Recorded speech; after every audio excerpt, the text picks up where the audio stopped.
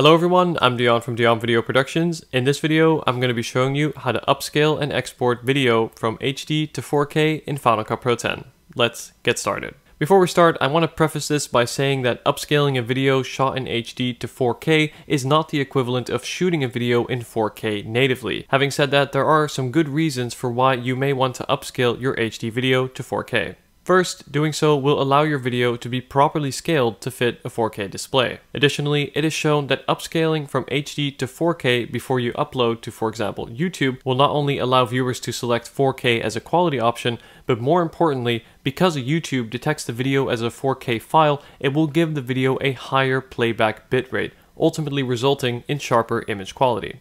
So without further ado, let's see how this is done. Now what you see on my desktop here is the example clip that we're going to be working with today, and this particular clip is a fashion film that I shot, and as you can see, if we go into the information tab under dimensions, you'll see that this is a HD file with a resolution of 1920 by 1080.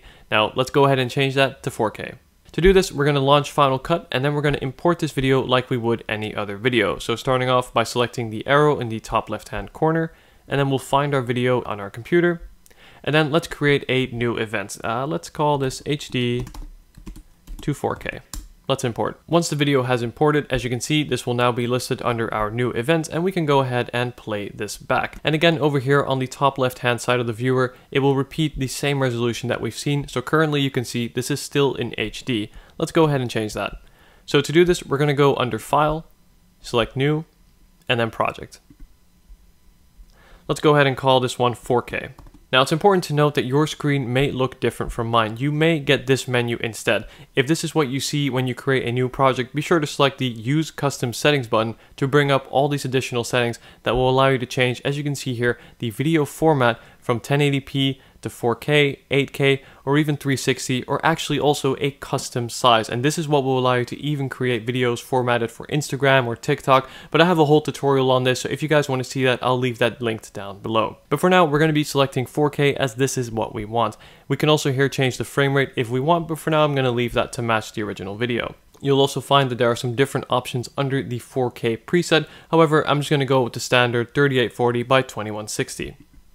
And these other settings can remain the same. So let's go ahead and press OK. And once we've selected OK, we will now see the project listed under our event. And let's go ahead and drag the clip in just like we would with any other project here. And we're going to go ahead and expand this view by pressing Shift Z. And you'll notice above the clip we have these dotted lines, which indicates that it has to be rendered. And of course, this is because the upscaling hasn't happened yet. So let's go ahead and let this render and see how it looks. And now as we're rendering this clip, it is actually upscaling the footage, bringing it from 1080p to 4K. Perfect, so the clip has now finished rendering and we can go ahead and play this back. Now that we of course have this video playing back and in a 4K project, we of course want to export it in 4K to take full advantage of this new resolution. So to do this, we're going to go under the Share menu, which you'll find on the top right hand corner, and we're going to select Master File. Now there's various different options that you can use, but Master File gives us the most control and flexibility for exporting in Final Cut. Once you've selected this, we have the option to change the title, and we can also add a description or any creator tags if we'd like.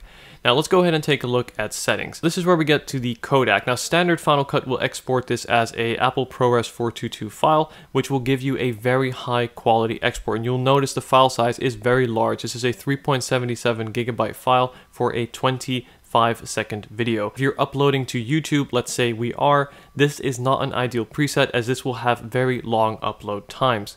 So we're going to go ahead and change this to H.264. Now this is a slightly more compressed video codec, however this will make massive difference in terms of file size and will retain much of the quality, including the resolution and frame rate. So let's go ahead and select this and keep an eye on this on the size of the file here as I click that. And you can see this has brought the file size down very significantly to only 417 megabytes, and will actually be a little bit less once the export is done. So that's all the settings we're going to change. Let's go ahead and select our destination. We'll use the same folder as our pre-existing video, and let's export. Alright, so the video has now finished exporting. Let's go back to that same folder, and here we have the newly exported 4K version with, again, the resolution of 3840 by 2160, and we can play this back and it will play back smoothly, this time of course scaled properly for a 4K display, and again when uploaded to YouTube will be played back in a higher bitrate. Thank you very much for watching, guys. Hope you enjoyed this video. Be sure to like and subscribe for more content like this, and let me know if you have any questions or comments down below. Thanks for watching.